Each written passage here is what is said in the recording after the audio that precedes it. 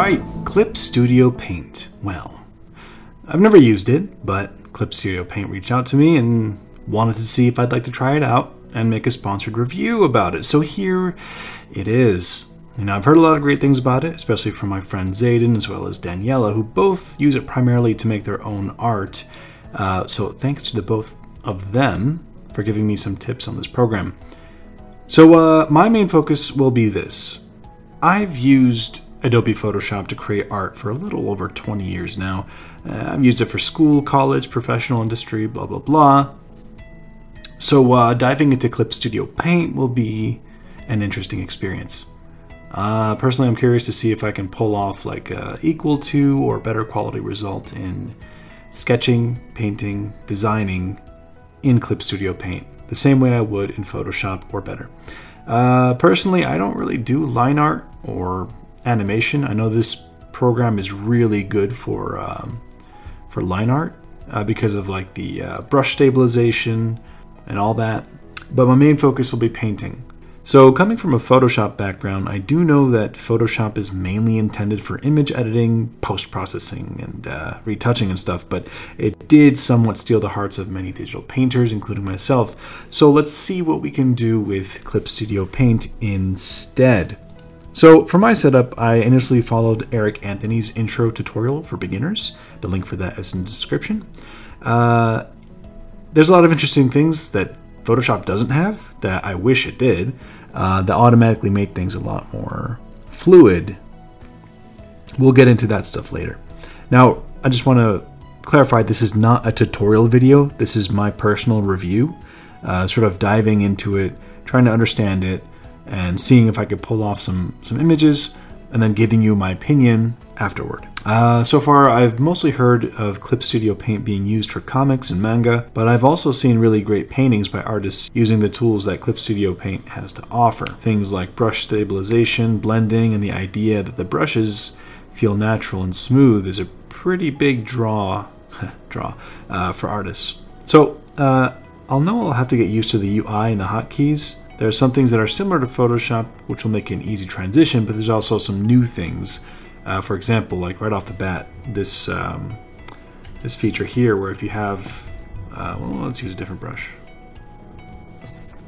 Something like this, and I want to erase it, I can, by the way, I have a really big canvas size selected, so that's why it's kind of laggy here.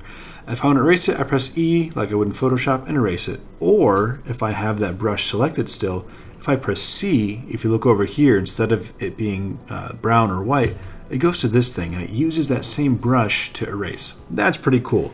Photoshop does not have that. Layers work mostly the same, so you have a new layer, and that's cool.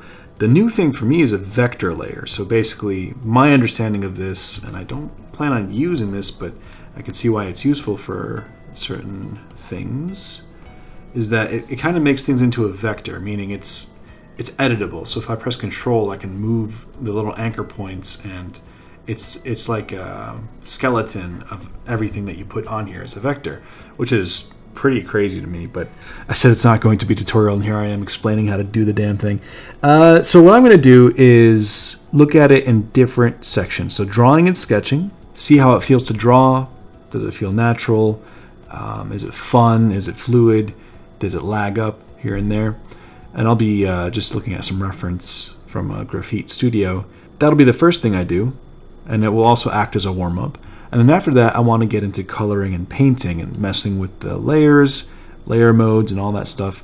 Now, I do have some brushes here that my buddy Xayden had recommended to me, so that's why you see these here. All I have to do, all I figured I had to do is just, when you get them, you just drag and drop right into your Clip Studio dock where the brushes are. And so far, my initial takeaway by just doing the setup and sketching around for a little bit is that there's a lot of stuff on the screen, but once you get used to it, it starts to become really handy. And everything here is very customizable. And once you get rid of all the unnecessary things out of the way that you're not going to use, like for example, if you're not animating, you don't need like the animation tools open. So you just kind of close them, and then you just leave it so that all that's left is what you need. All right. Just gonna put on some music and jam out and start drawing.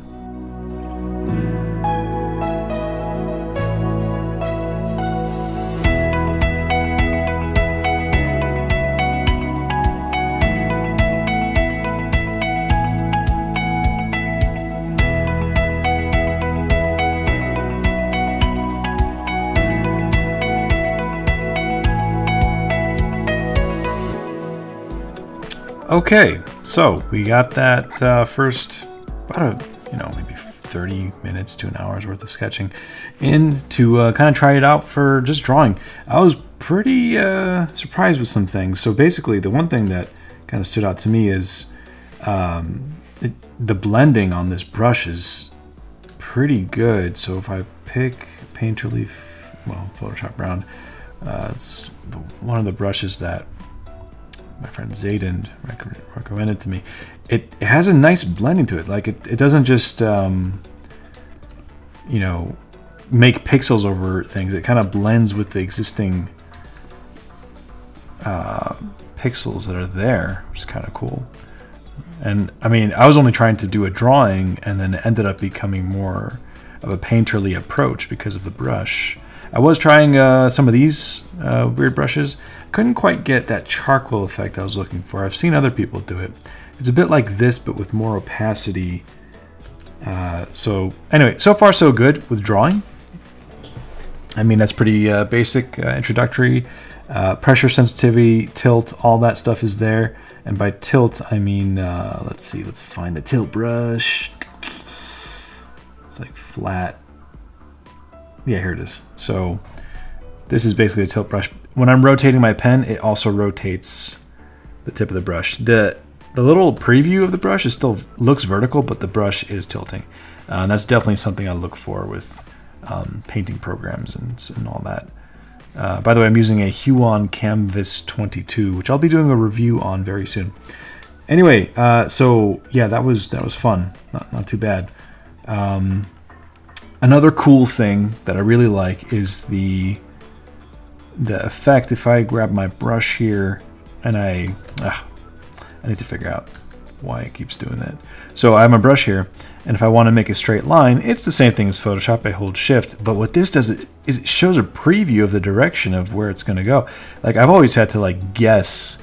For example, if I wanted to put like a sword on this girl's back, like there or something, I kind of had to put a dot here, hold Shift, and then kind of guess the final destination of it for that angle. But this, it shows you. I love it.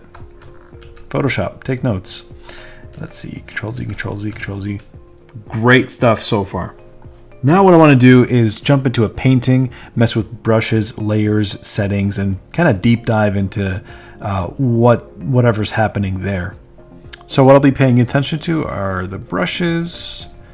So I'm going to be looking for different textures, how they interact with each other, as well as blending. Now there's a couple ways to blend. So for example, I could just have two colors like that and sort of select in between each one, and it actually blends really nicely.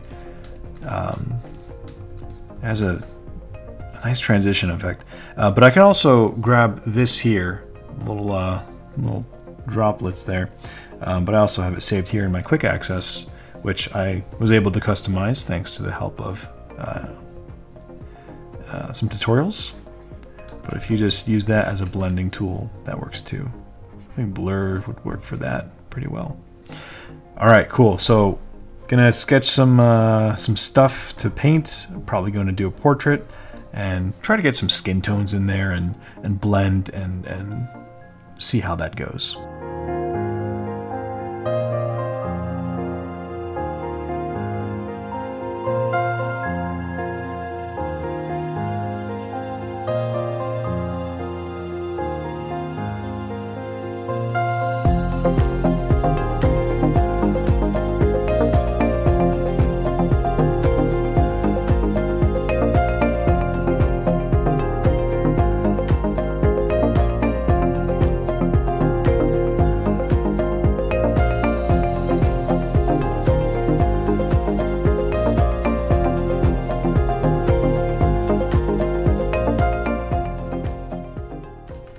Okay, so far what I really like about this is this this blending quality. I don't know how to explain it.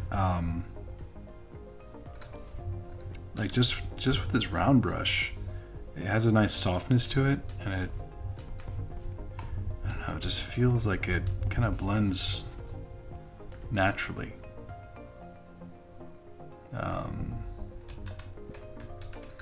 It's really good for getting those skin tones in there.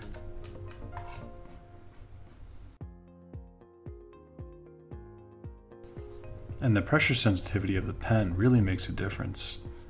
I don't know if the pressure curves are different for this than what I'm used to. But if I press lightly, it kind of has a nice taper. Like, look at that, it kind of tapers in a nice way.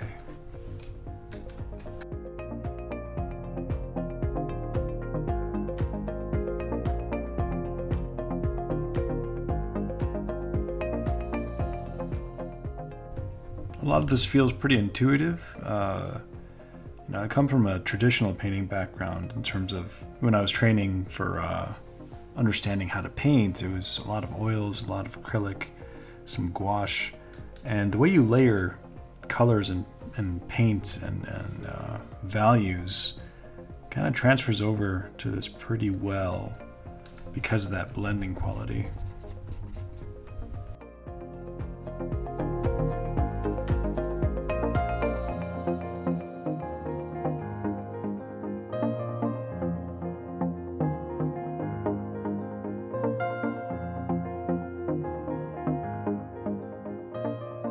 Okay, so, wow. This was really definitely a nostalgic experience because it felt like I was painting again with real paint. At least the process required that I treat it like that. I think Photoshop offers a lot of crutches that kind of, you know, help you shoot past that. But, for example, I don't know, the way the colors are layered here, and not the colors, the brush strokes. So I guess you could do this in other programs, but I don't know, for some reason I feel a bit cornered to do this. But notice that there's a lot of texture here in the background. I went in there with like a kind of a textured brush first, and then from there I carved into that with a smooth brush, and that really kind of brings a lot of attention here. I don't know, I feel like because of the tools and the way they work, it kind of cornered me to do that.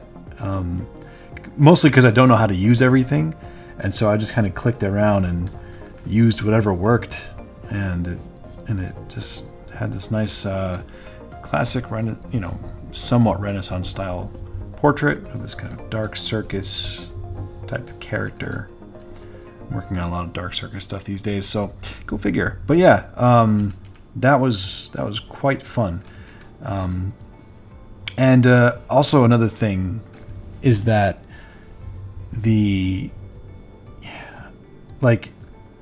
I don't really have options to get in there and be too detailed, which is kind of nice. I mean, I could get in there and detail everything, but because I'm not so familiar with the program yet, it just, you know, I'm forced to simplify. What I mean by that is that I'm not going to go in there and, you know, specify each one of these frills or whatever they're called and render out the form and stuff. I'd be tempted to do that in Photoshop, but here it's like I really like just indicating it, and because the brushwork carries that smoothness and color very well. And you know, for my first painting in Clip Studio Paint, I think it's pretty successful, and it shows that it's intuitive if you've studied as a painter before, or if you have a lot of experience in Photoshop or Corel Painter or Paint Tool SCI. I think this is a pretty interesting and great result. So I mean, I would recommend giving it a shot. I think there's a free trial, you know, just get it, see how you feel. Plus, for it being so cheap compared to other programs, I mean, I don't see why you wouldn't get this, especially if you're starting out as a student. So yeah, I mean, like, let's take a look at the blending tool real quick. I don't know how to do it yet, but what I wish I could do is put a bristle property on this. Wait, maybe I can. Let's go to a little wrench. Is there a texture? Yes, let's add texture. Can I add, oh, what does that do? Okay, I can't really tell the difference there. All right, let me just show what I'm trying to do. Oh my God, this is my home turf now. I don't know. Yeah, okay. So what I'm looking for is something like the mixer brush like this. So this is pretty much the blend equivalent, but it has a bristle to it. So I gotta figure out how to do that in Clip Studio. I don't want to get too far into my comfort zone there. But yeah, wow, that was really enjoyable to do. So a couple other things I noticed that were really helpful. I mean, that would seem very helpful for like processes is these ruler guides, which we don't have in Photoshop. So like a symmetry tool, like, ugh, I've been wanting that for so long. That'd be really great for floral designs and all that. I think maybe the new updates of other programs have it, but I haven't updated yet. So what else is it? How do I get back to the rulers? Yes, okay. There's a perspective tool, so you can set like different vanishing points.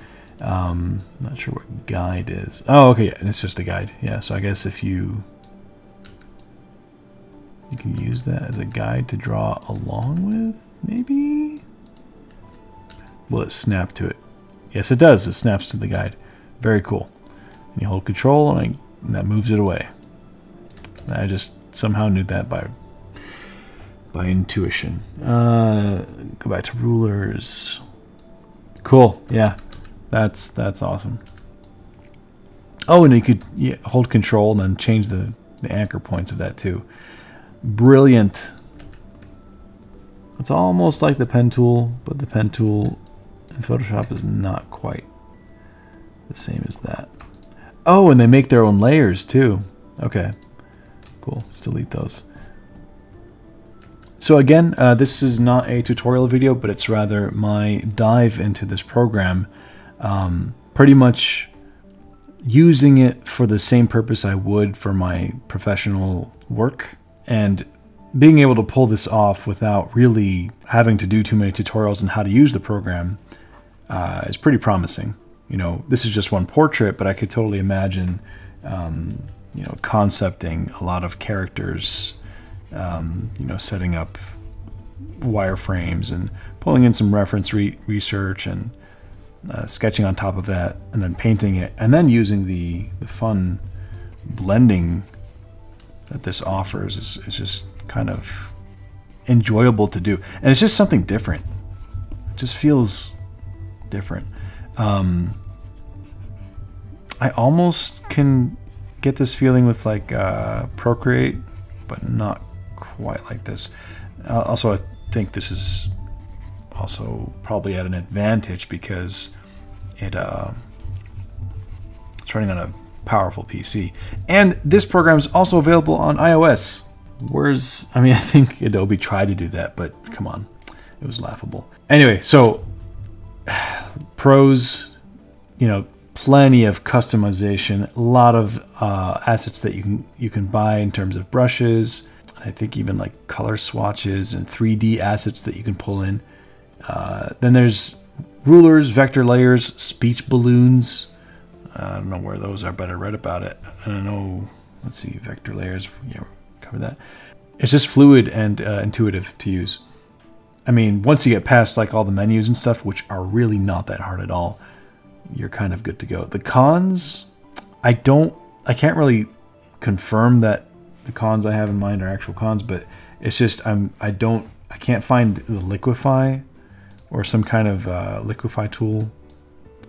And the lasso tool, I know there's something like the lasso tool somewhere here.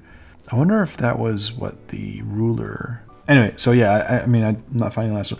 I don't have any cons in terms of like why I wouldn't use this, except for the fact that I've put 20 years into the other program, and it's just home to me. One last thing I want to try is blending mode. So that's an overlay. Overlay is my go-to. Basically, I like to use that to harmonize color in any given painting. So if I want to make a color statement of orange, I'll just fill this in, and that works really beautifully here. What I'll do is go ahead and lower the opacity on that, Now it feels like a nice weathered old oil painting. Let's turn that off to compare, bring it back. Yeah, that's nice. Filters, let's check out. So, I mean, short filter list, but that's perfectly fine. This is not a photo editing program. Yeah. One weird thing I saw in a lot of people's videos, they always got rid of the navigator as their first thing. I love seeing the image small there so I could kind of peek at it and take a look at it. Yeah. Anyway, should you buy this? I believe so. If you're a student, if you're a professional, it's valid for both places. It's really great for illustration. While this is commonly known as a program that's really good for line art with its vector tools and all that, and animation, I think it's clearly capable of a lot of things with painting. So my friend Xayden has been wanting me to try Clip Studio for a while. He's been talking about it, and the work he's done is great. So I finally am doing it for this sponsored review, and I actually brought him on to kind of show me the ropes a bit. So if you want to see a clip of him struggling to teach me how to use this thing, not struggling, he did a great job. Very thankful for that. Just stick around and go ahead and watch that. But overall, thanks to Clip Studio Paint for this opportunity and this sponsorship to check out the program. Definitely check the links in the description for Clip Studio Paint. Oh, I got my buddy Xayden here with me. What's up, my guy? What's up, man? So you've been telling me to use Clip Studio Paint for a long time now, and me as a Photoshop user, I'm checking it out right now. What are your thoughts? I thought Clip Studio would be pretty useful for you, sincerely, because I felt like it was all the fun of Photoshop without the... Come on, man. All right. So what am I looking forward to? What am I going to expect with this? You told me something about vector layers. Say no more. The vector layers in Clip Studio Paint are really intuitive and allow for a lot of the pain that goes into the 40 million year process of making line art. Yep. You do a lot of line art, and so you find it very useful. I personally don't do too much line art, but let me give it a shot. So I just made a new vector layer. So how about we make the good old fashioned tic-tac-toe? Okay. All right, so I just cross them like that. And then you would change your eraser to the vector eraser. All right, so we got that here. How about you try making a square? Tap each of those 4 lines out there. That's crazy. Oh wait, if I do this, will it? Oh! Yeah. Oh my god. It's so expeditious. And then if the paint bucket tool is like really intuitive too, to where like it'll fill in the gaps of the vector. Pretty neat. So, okay. But so like here's the thing, you only paint on right? like raster like layers. So that's the one disadvantage of vector layers. You don't do your painting on them. You do your line art on them and nothing else. So if I want to do that paint bucket fill thing where it fills in even if there's a gap. Oh, you just go to the paint bucket, go to the thing, and you can adjust for how egregious your gap. Like, if you feel like you really can't draw a circle, turn it up all the way. If you feel like you got the chops, oh, cool. All right. You just keep clicking to fill it in. Cool.